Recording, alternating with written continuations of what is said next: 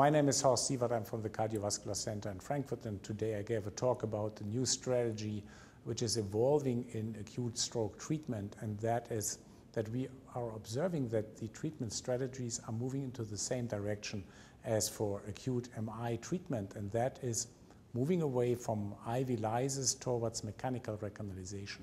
And over the last 2-3 years, new devices became available, so-called clot retrievers, which make clot removal from the intracerebral circulation much more easy than in the past and much more reliable. And also these procedures are very safe, so we very rarely see any complications caused by clot removal. So this treatment strategy is especially good for those patients who cannot undergo IV lysis, but it will also be used and can also be used in those patients in addition to IV lysis or instead of IV lysis.